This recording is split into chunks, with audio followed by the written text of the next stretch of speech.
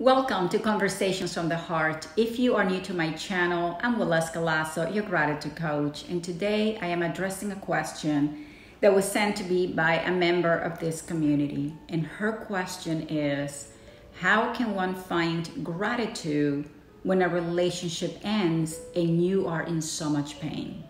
So thank you so much for this thought-provoking question. I'm sure that there are many of you who can relate and can benefit from your inquiry. So the first thing that you have to remember is that when a relationship ends, it always brings feelings of sadness, anger, regret, but more than anything, it brings fear.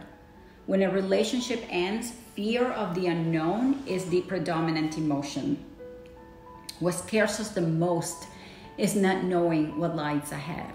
And our minds start to create stories, and we are confronted with these crazy questions that echo in our mind all the time. I can remember in my times feeling, oh, here I go again, alone. What am I gonna do now? Or what if I don't find someone that I'm gonna love as much? And the worst question of all is, what is wrong with me that he couldn't love me? If you are going through a breakup right now, you may be wondering some of the same questions that I had. Even when the relationship is bad and toxic, we still grieve the loss. So imagine how much worse it is when a relationship ends due to unforeseen circumstances and love alone is not enough to keep you together.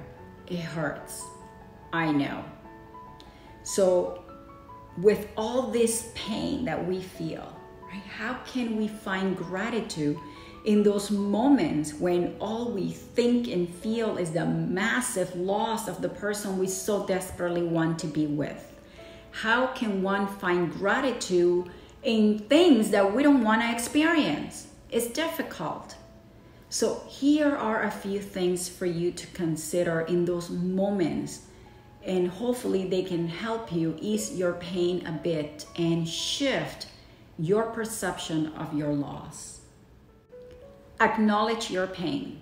The first thing you need to do is to acknowledge that the sadness and the fear that you are experiencing are normal physiological reactions.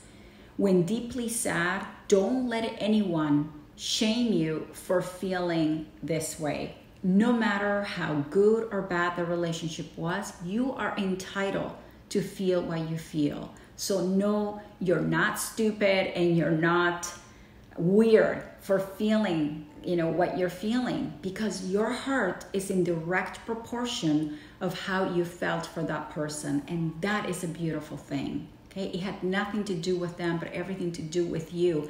Because if you had not loved that much, you wouldn't be hurting this much. Embrace the pain. Embrace the pain you are in. Don't push it aside. Don't try to pretend that it isn't there, and don't bury it. Be grateful that you feel pain because it means you're alive. So give yourself the time to grieve your loss. If you try to bypass the pain, you are prolonging the very thing that you're trying to heal. So my advice is embrace the pain with gratitude that you can feel and love the way you do. Okay? Be grateful that your heart could love that much and that deeply. Believe that all things happen for a reason and or a purpose. It sounds cliche, but it's cliche because it's true.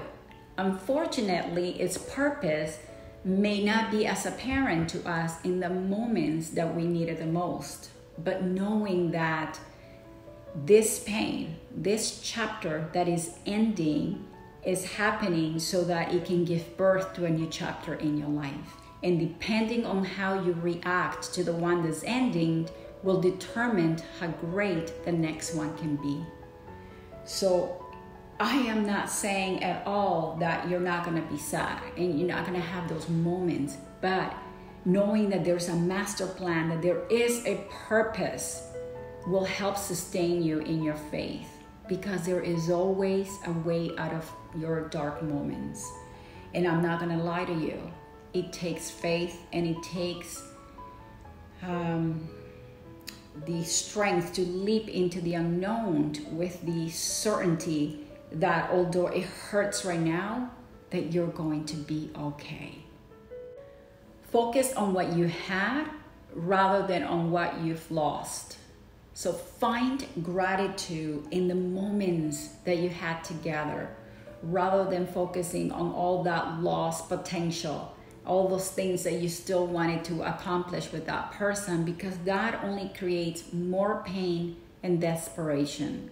But when you shift your focus to those moments of magic and love and care that you had together, your heart will swell with gratitude rather than fear. Catch yourself from removing the negative experiences. The mind is here to protect you. And whether it is the passing of a loved one or a relationship ending, the mind has a tendency to only remember the good and starts to edit all those things that weren't so good, all those experiences. It just, for some reason, it edits them out. So keep those, because there is a reason why relationships end, why things didn't work. And what is good is to remember both. Remember the good, but also remember the bad, so you can have a more balanced picture. Because if you don't do that, you run the risk of immortalizing your former partner and overextending your pain. The universe removes what is not meant for you. I am a firm believer that the universe is forever protecting you, conspiring you for your highest and greatest good. And she will often remove people, things, and circumstances that are not longer contributing towards your life path. People come into your lives for all kinds of reasons. They have contracts, lessons, and experiences that we must go through. But once those contracts are completed, these people have a way of being removed from our path so that we can continue on to the next. And I know that this is difficult, especially if you are the one that was left, but it requires faith, right? It requires you to exercise your faith muscle, because what is meant for you will gravitate to you. What is not meant for you will transition out of your life. So as difficult as it may be for you right now, be grateful and say, thank you, universe, for loving me enough to remove the people from my path that are not meant for me. Focus on the lesson and not the hurt. We are given relationships with whom we have the maximum opportunity of learning and soul growth. So think about all the things that this relationship has taught you. Whatever the circumstance was that drove you to end it, it has lessons that will help you in your life ahead. Even when the relationship is horrible and explosive and disruptive and has left you devastated, there are lessons wrapped in your pain for you to uncover. And it will either teach you to become more discerning, more compassionate, less naive, more forgiving, and perhaps even more aware.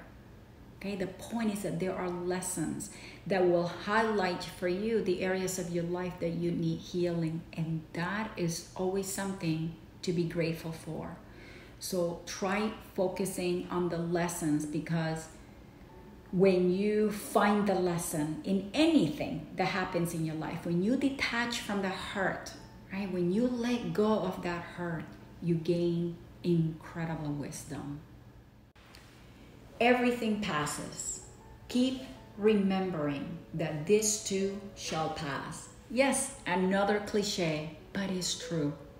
When we are in the midst of our pain, we tend to think in exaggerated and absolute terms, and we feel that the pain we are in will never subside.